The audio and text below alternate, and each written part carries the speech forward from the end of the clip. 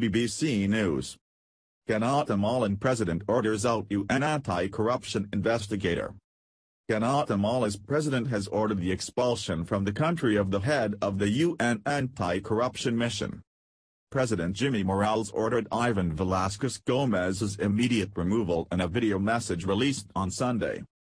The Constitutional Court quickly halted the order, but Mr. Morales said it did not have the power to overrule his decisions on foreign affairs. The UN agency has backed calls for the removal of Mr. Morales' political immunity. Guatemalan prosecutors accused Mr. Morales of funding irregularities in the 2015 election. In a video posted on social media, Mr. Morales declared Colombian lawyer Ivan Velasquez persona non grata.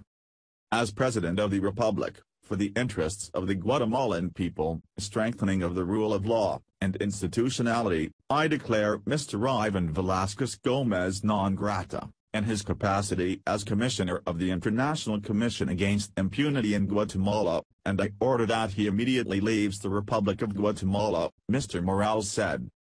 Health Minister Lucrecia Hernandez Mac resigned in protest at the president's move. She said on Twitter it had become ethically and politically unviable to work in such a government. Hours later, the Constitutional Court decided by 3 votes to 2 to temporarily block the decision. But Mr. Morales dismissed the court's ruling. No national court has constitutional powers to overrule decisions taken by the president concerning foreign affairs, he wrote on social media.